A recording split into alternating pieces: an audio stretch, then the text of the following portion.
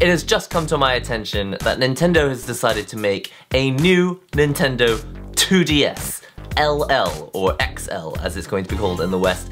And my question is, why? Now, I would make this a while I'm making coffee video, but I've already made my coffee. It was while I was pretty much making the coffee that I discovered this, so pretty much the coffee is already done. But I really want to talk about this because why make a new Nintendo 2DS? And I think the reasoning behind it is probably going to be the same as the original Nintendo 2DS, which was because they can make money out of it. It's a cheaper way for people to get into Nintendo consoles. I think they are trying to get back all the people who ran away to the mobile space and have them come back by having games like Super Mario Run, or hopefully coming soon, Animal Crossing on iPhone, I believe. And I think the idea is when people rediscover how much they love Nintendo stuff, they're gonna need a cheap way to get back into Nintendo games. And as they've cancelled the Nintendo Classic console, it looks like they're gonna need a new one of these to be cheaper than the Switch, so that people can get back into Nintendo. It's like the gateway drug back into Nintendo stuff.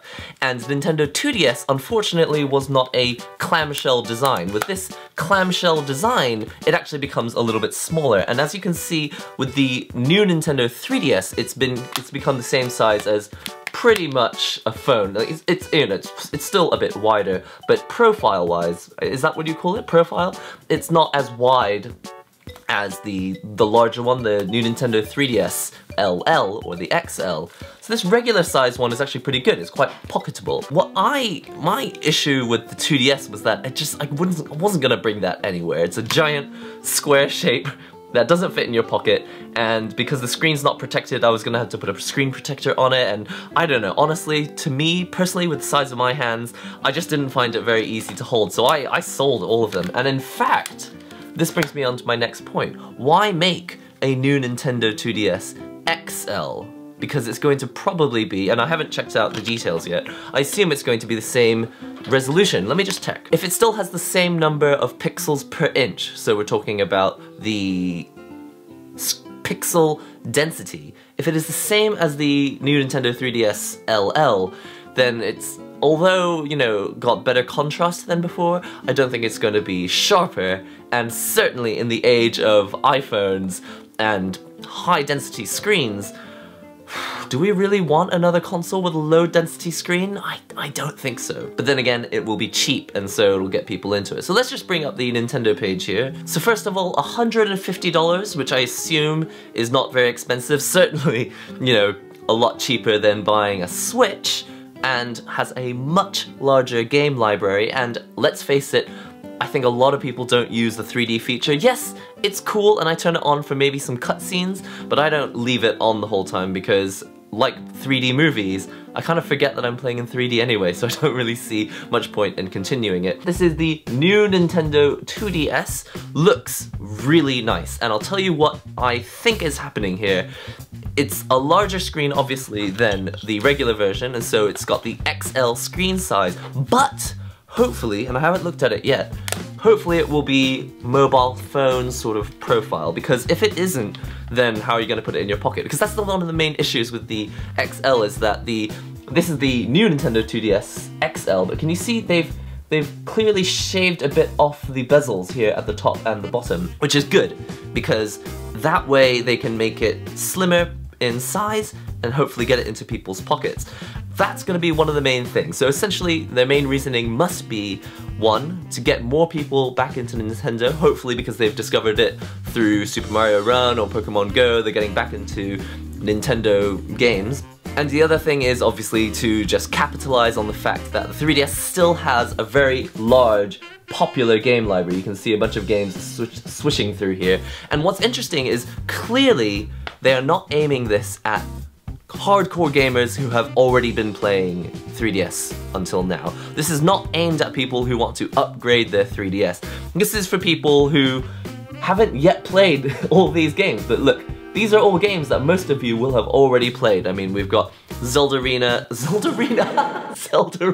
what am I talking about? Majora's Mask or Ocarina of Time, and we've got Super Mario Kart 7, or we've got Animal Crossing. This is all stuff which has been out for 3, 4, 5, 6 years. This is not new stuff. This is for people who never got around to playing a lot of this stuff, but they're getting back into Nintendo because, hey, they've rediscovered it recently. The main thing I think that's going to be important is this.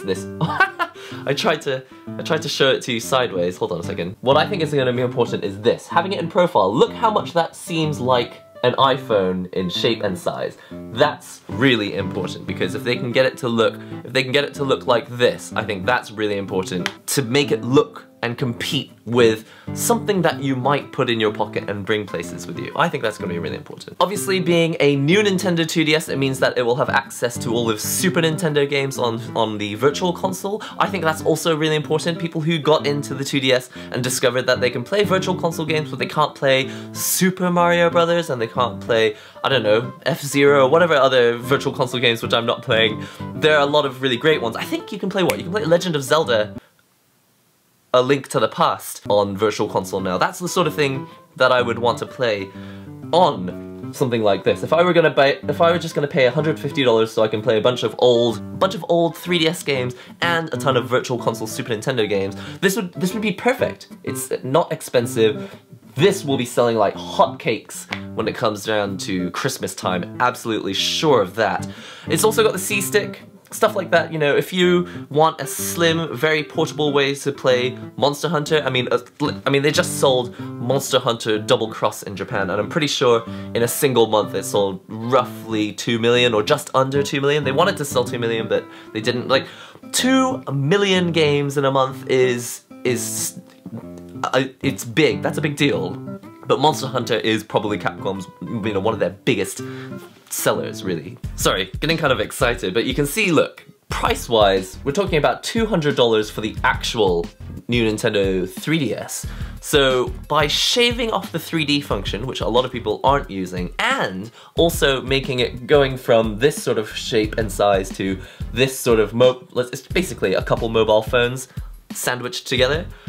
I mean, it looks really, really nice. I really want to see size comparisons. Let me just check the size comparisons. Okay, so your new Nintendo 3DS height is going to be roughly 3.7 inches, right? But with the new Nintendo 2DS, it's 3.4. So it's a minuscule difference, probably like maybe that much difference. So unfortunately, I don't think it's gonna make a huge difference, but let's talk about thickness. How thick is it? Okay, it's the same thickness, 0.8 inches. Okay.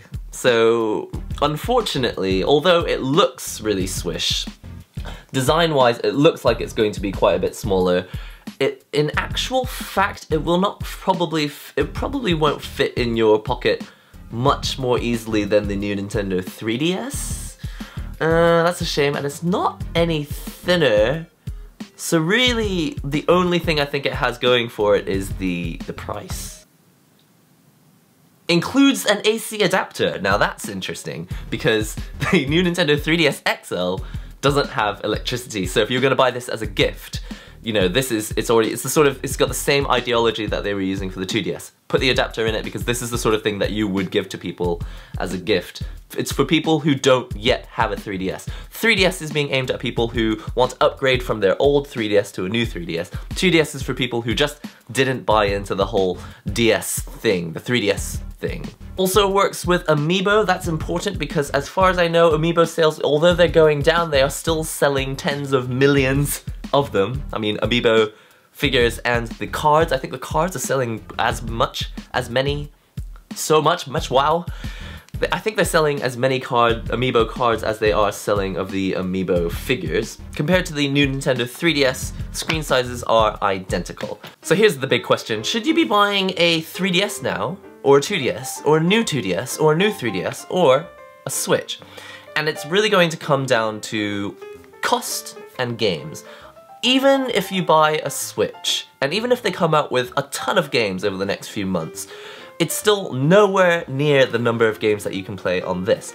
If you haven't already played Animal Crossing, or Street Fighter, or Dead or Alive, or Tomodachi Collection, or My Tomodachi Life, I don't know what they called it in the West, Monster Hunter 3G, Monster Hunter 4G, Monster Hunter Cross, Monster Hunter Double Cross, there are just hundreds and hundreds of games to play on the 3DS, and if you haven't already got into them, there's so much there for you. And with the new Nintendo 2DS having the C-Stick, it means that you can have Monster Hunter with you in a slightly smaller package, and also cheaper than buying the new Nintendo 3DS XL, which was $200. So for $50 less, you're getting the same screen size and none of that 3D stuff, which a lot of people weren't using. Again, I do use it sometimes, just not all the time. And I thought it was a good idea, just not a good enough idea to make people want to go out and buy a 3DS. Personally, however, I have already played a lot of those games, so the new Nintendo 2DS is clearly not aimed at people like me. I'm still gonna buy one because it looks really cute. Hold on, I'm gonna show you this design again. Whoa, hang on a second, I think I've just found something important. I think there is only one color in the West, and in Japan I think it's gonna have 2 colors. Hang on. Okay, it's not very clear to me, but on the Japanese page I found this report which shows the blue and black version and the white and orange version. I really like the white and orange version. I think it looks excellent.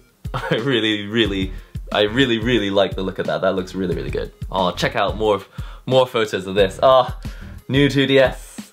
I'm actually really excited about this because it looks nicer. It actually looks nicer than the regular size new 3DS, and not too large. I just like how they've got rid of the bezel on the top, because on the original you have quite a thick bezel because the camera was here, when in fact they could have put the camera here. In fact, I think on the DSi wasn't the camera in the middle, and I think they've gone back to that design. This is how it should have looked from the start. I mean, oh, I really want one, and I already have a 3DS. I just don't know if I want to go back to low density screens, low pixel density screens. Going back to the question, I don't think that this is a product for me. I'll probably buy one just because, hey, it's a video game channel and I like to buy all the Nintendo consoles. But if I weren't running a channel and I weren't really into the idea of having a slightly more, a larger screen, but, still quite portable way to carry around Monster Hunter with me, I think I wouldn't go for it. I would probably stick with Switch. Why? Because Switch is showing a lot of promise as a virtual console machine. Okay, we don't have virtual console on it yet, but with all these Neo Geo arcade classics, I'm being able to play King of Fighters 98, I'm gonna have Garo Mark of the Wolves coming out soon, and then after that, probably in about 3 or 4 weeks, we're gonna have King of Fighters 99, which is my all-time favorite King of Fighters ever. What's really interesting is how, hold on, I'll just open this for you. What's really interesting is how they've released this news about the new Nintendo 2DS on the same day that this was released. Whoa! On the same day that Mario Kart 8 was released. And why? Why would they do that? Wouldn't you want to release the news about a new Nintendo 2DS on a day when, I don't know, Animal Crossing Mobile comes out? That would be the right audience. But the audience that already own a Switch, they're going on the shop, checking out Mario Kart 8 Deluxe, checking out all the Nintendo news. They see news about a new Nintendo 2DS, they're gonna go, yeah, so I've moved on. I don't really care about 2DS. I think it would have made more sense to release news about the new Nintendo 2DS, one, in October, so that it would have had a great run-up for the Christmas sale time, or when you release news about a mobile game for iPhone or Android. That would have made more sense to me. Let me know if you find any information about what colors are coming out in your country. As far as I know, in Japan it looks like it's the blue and black or the white and orange. Let's just check out new 2D. Ah, okay, it's slightly making more sense to me. Okay, first of all, it doesn't look like you get the orange and white version in the West. All the websites I'm on Polygon now, it's saying that you'll get black and blue in the West. It doesn't look like you're getting the white and orange one. I have no idea why. Maybe just because it's a larger territory, it's harder to gauge how much stock they're gonna sell. But something I didn't understand is that it is releasing on July 28th, which is when Miitopia or Hey Pikmin come out. So games, again, Hey Pikmin, I don't think newcomers are gonna be really excited about Hey Pikmin. I think the idea of a 2D Pikmin is nice. I saw the footage running of it, but I've never been into Pikmin games, so I don't really know much about it. That makes more sense though. Instead of, they're not releasing it at Christmas because they're trying to capitalize on a few more 3DS games that are coming out. I think that's a mistake. I think they should have timed it to come out with one of the mobile games. I think the audience, they've misunderstood the audience a bit. And it is a bit of a money grab. You know, Nintendo, as far as I know, they're doing very well with Switch, but financially they are still, you know, there's no guarantee that this doing well is going to save the entire company. Let's hope it does, but there's still not enough information there. So new Nintendo 2DS. I will buy one, I think. I will probably buy one, and if I can get my hands on a white and orange one, I will probably go and get that one instead. I think I might even not need this anymore if I have a new Nintendo 2DS, because I really don't use the 3D function. Could just stick to having the 2DS, the 2D version.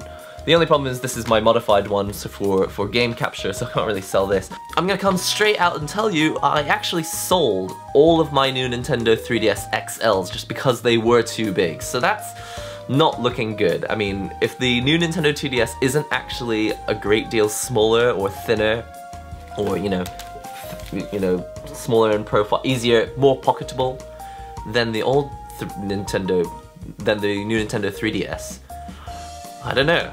It's not boding well, is it? To be honest, I'm happy with just Switch, and now that I have Mario Kart 8 and Zelda, here's something I want to talk about very briefly before we start. I know I keep sounding like I'm gonna finish the video, but I have one more thing to say, is that with Mario Kart 8, it's perfect. We now have two huge Nintendo titles. One is a very large game that you can play small, you know, just do a single temple, or you can just run around and do a bit of cooking. You can do small things in a large game anytime. And now with Mario Kart 8, you can play entire races in a matter of a couple minutes and be finished with it. So if you've only got 5 or 10 minutes between one train stop and the next train stop, you could probably get in a couple good Mario Kart races. And those are full experiences. That's not just part of a much larger open world, huge epic scale RPG.